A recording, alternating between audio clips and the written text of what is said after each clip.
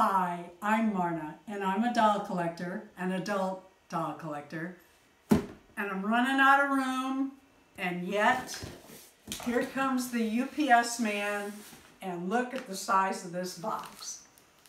What do you think's in it? Ah, I know.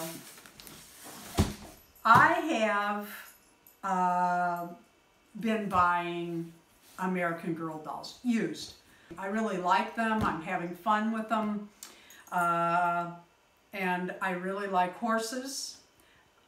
It's kind of funny how I came to the 18-inch dolls because I bought a bicycle first, an 18-inch doll bicycle, because my house it used to be done in bicycles. Now it seems to be dolls.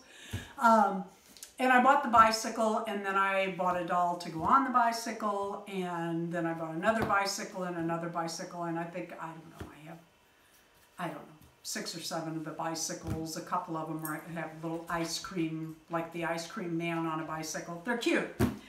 Anyway, so here I am. I have these American Girl dolls. Love them. Don't know all their names yet. I'm going to need help with that in this video.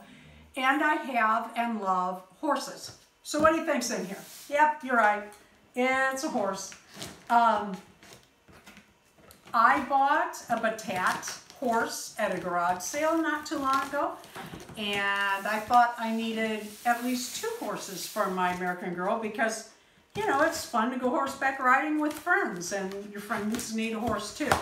So they have this deal on eBay. I thought it was a really good deal. And I put it in my watch list, and the seller contacted me and offered me a better deal. And on that better deal, it also had for counter offer, and I counter offered, and I ended up getting this shipped, free shipping.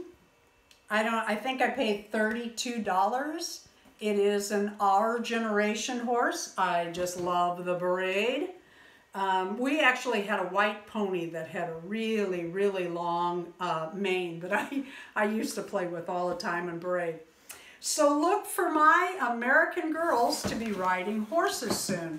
I did buy another doll, and I need help. I think this is Julie, but I'm not sure. I do know she's a Truly Me doll.